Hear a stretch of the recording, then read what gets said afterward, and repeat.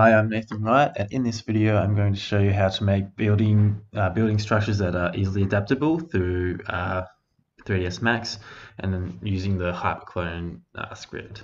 So to start off with, we're just going to start with a box and do a very simple plain structure or floor slab. So go a bit bigger, and it's going to be a very thin slab. And then we're just going to start by modeling some columns. So we'll go actually just go cylinder. You have these pretty small.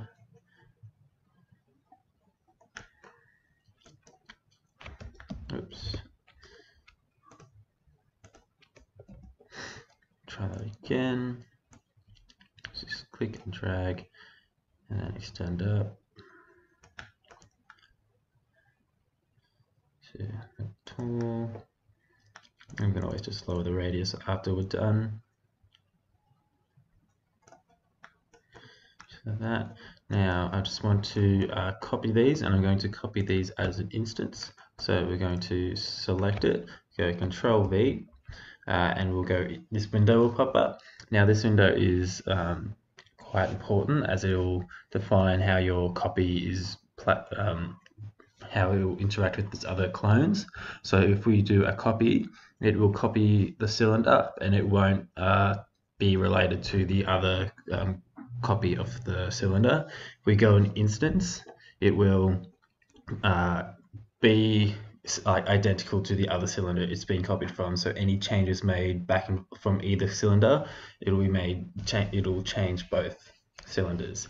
And if we make it as a reference, we made changes to the master, so the original cylinder, it'll change the clone of that cylinder. But if we make a new modifier to the clone cylinder, it will not affect the master or the original cylinder. So for this one, I'll go instance, OK, and then I will move it along out of this one to the other side. And I will select both these, Control V, and copy it as an instance as well. And then we will drag it to the other side. Easy as that. And then I'm also going to just maybe put some very simple stairs into this model. So stairs, here we are, straight stair, and I will drag it like this, and then lift it up to the height. So we've got a very basic kind of Le Corbusier's domino house going on here. So now I'm going to select all of this, modifier, and then go hyperclone. Let's say we want this 7 stories. I will bring this down, go to the, since we went to clone 1D, we'll go down to this offset 1D, and that will offset the clones we've just done. So if we go on the z-axis, it'll go along the z-axis, and this becomes our floors. So we can pull this up until it sits on the existing floor front. There we are. And then we have like a very basic structure, but it can be adapted through the height. If we want more floors, we can put more floors on it. Or if we want it to be lower, we can do that. We can also make some more changes as well. So I'm going to cancel this hyperclone modifier, so delete, and then I'm going to copy, Control V. Now I'm going to copy as a copy, so it doesn't change the other clone it does. And I'm going to do 3 different iterations of this, so Control V as well, copy, and then drag it out, another one out. Oh my god, hang on.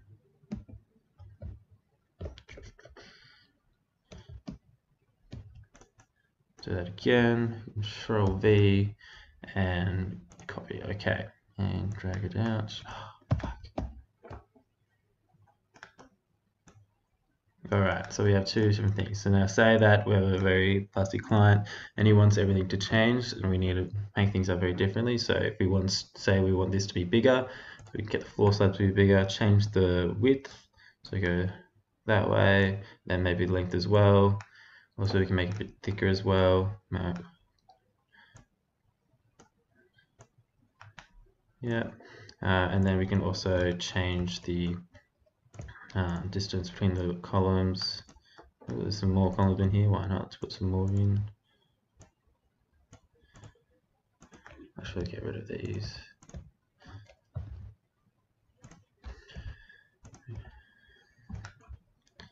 And we'll drag these out as well.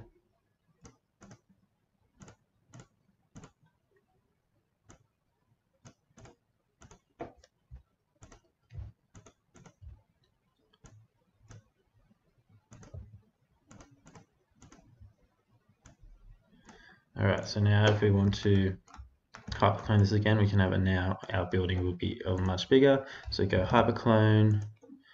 Let's say we want 5 stories tall, and then we can go to the 1D offset panel, and then on the Z-axis lift this up. And now we have a much larger building that was easily adapted. So if we do it this one here as well, we make this one the same, our original one.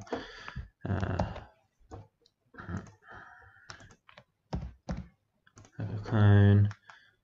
Let's go 10 stories and offset this.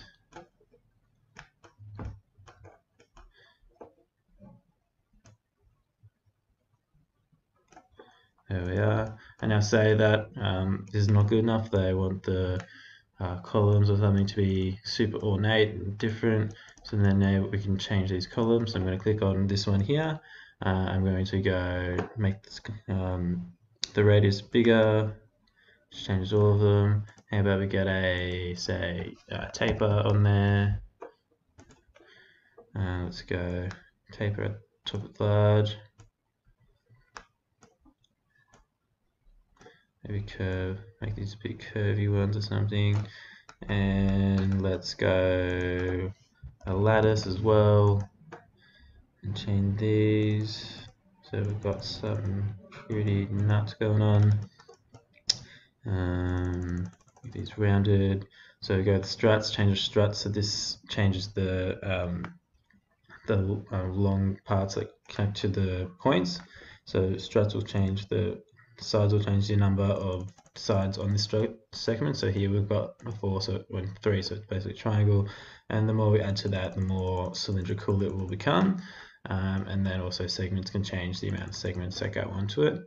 Now if we go into the joints, we can change the different types of joints we want. So tetra, octa, or icosa. At the moment I don't really like the look of this, so I'm probably going to reduce this down very small. So drop the radius till none, or till it's not visible, and we don't need to change it anymore. And then maybe that seems alright. And then now if we want to hyperclone this as well,